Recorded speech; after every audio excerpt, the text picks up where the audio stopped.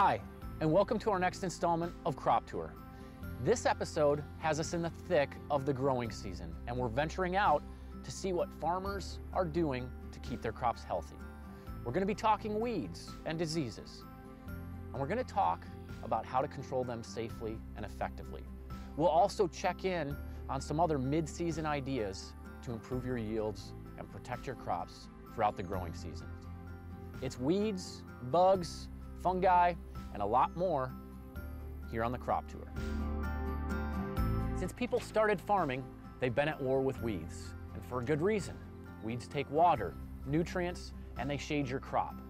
And what's worse, a problem not dealt with quickly can easily get a lot worse.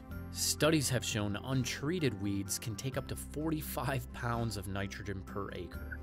Weeds that grow a foot tall in soybeans can cut yield by 10%. Weeds allowed to get just 4 inches tall could cost you 3 bushels per day if left untreated. You just got to keep an eye on it. You want to get them before they get too bad. And we have an agronomist, and he's out there scouting our fields all the time and watching the bugs. He's watching weeds, and when he says start spraying your bugs, we go and just keep an eye on them and get the right coverage on them and using the right chemicals and the right products, and usually cleans them up and takes care of them. So good agronomy services is definitely a plus, and it helps you out, and it's a money saver too. If you want a good crop, you have every reason to be at war with weeds. Fighting weeds takes a lot of weapons and the knowledge of how to use them. Like a lot of things, a single attack strategy won't get the job done. To combat weeds, create a weed management plan that includes both pre-emergence and post-emergence methods. Here's some tips and best practices for controlling weeds all year long.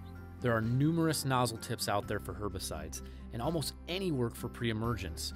However, you should be more cautious with post-emergence herbicides. Consider the type of herbicide and the droplet size of the nozzle.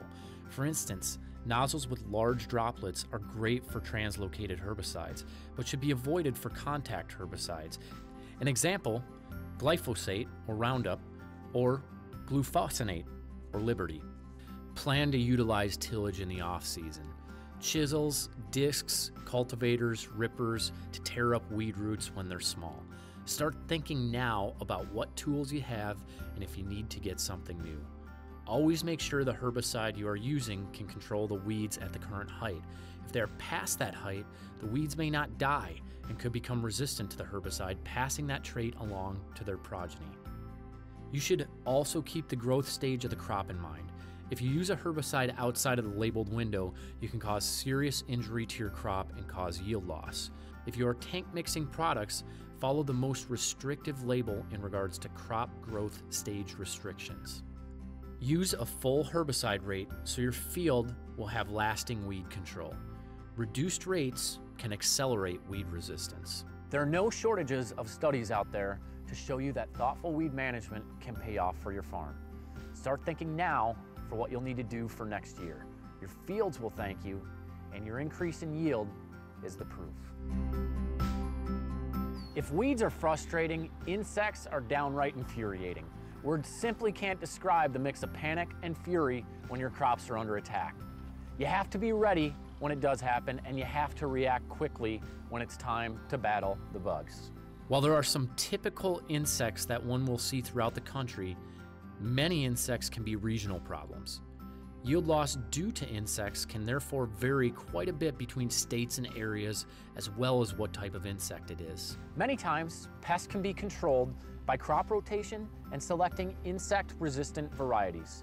Tillage of crop residue in the fall and getting rid of volunteer plants prior to planting also helps control insect populations. Other times, you just have to get out there quickly and take them out with a sprayer and pesticide. One way to prepare for pest damage and your reaction is setting a threshold for when you're going to act.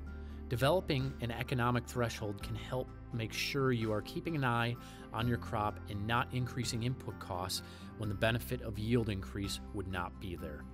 One threshold that can be used is 30% foliage loss 2 weeks prior to blooming, or 15% foliage loss 2 weeks prior to flowering until pods have been filled. There are many online resources available to help determine thresholds for insects. The best situation you can have for dealing with pests is being thoughtful and ready to act.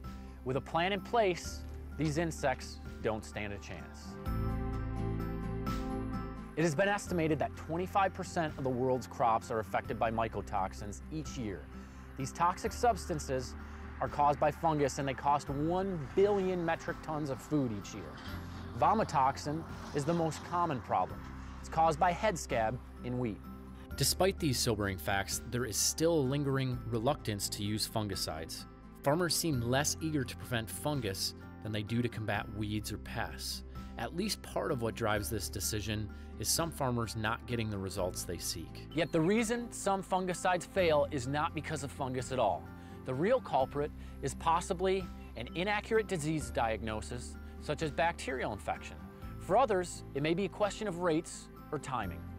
Before you apply a fungicide, you should ensure the problem is not caused by insects, chemical injury, bacterial diseases, nematodes, etc.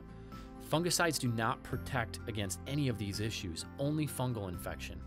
Even if it is a fungal infection, you as a grower have to properly diagnose the issue, as many fungicides are not cure-all strategies. We had the airplane flying, putting on fungicide, and an extra 15 pounds of nitrogen, because recommended by the agronomist, and then it started to rain. Then when the flag leaf come out, we hit it with another shot of fungicide, and we did our part, and the good Lord did the rest. In the search for boosting yields, a fungicide program should really be a part of the discussion. Used at the right times and for the right conditions, you could protect your crop and your bottom line. We're very fortunate to have our own agronomist on staff, and he offers some great advice on using nitrogen later in the season to boost your yields. Here's Darren Goebel with the agronomist's perspective.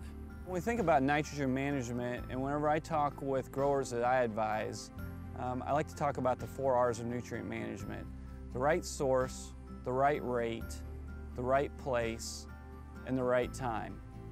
When I advise growers from a nitrogen standpoint, what I like to do is make sure that we have adequate nitrogen out in the field to get us through that V6 to V8 time frame. And when I think about adequate nitrogen, what I typically ask guys to do is to do some type of pre-plant application, getting that into that 50 to 75 pounds, and or a pre-plant plus starter application. So the goal is to get that 50 to 75 pounds out there very, very early in the season, so we have enough to get us into that side dress window without limiting yield potential for the crop. Once we get into that side dress window, what I typically advise guys to do is really wait as late as they can, and yet get that side dress on by V10. And the reason for getting it on by V10 is that typically as we get much past V10, we're entering into a drier part of the season where it becomes much more difficult to get the nitrogen into the soil and up into the plant. If you have one of those fields that you've lost an excessive amount of nitrogen, maybe you run into a situation where you're not able to get it on timely, there is still some benefit for putting on later season nitrogen. But typically I'd like to look at that as a rescue-only treatment and not a general practice. One of the problems with that very late season nitrogen is as you get later and later, you start to run into problems with weather, where it's a lot drier, a lot hotter, and that corn plant just has difficulty getting that nitrogen into the plant in time to actually be able to be used. Well, we're headed down the road on our crop tour and chasing out the weeds, bugs, and fungi along the way. Make sure to follow our progress and take part in the conversation at agcocropcare.com. Until next time, we wish you, your farm, and your crops every bit of success.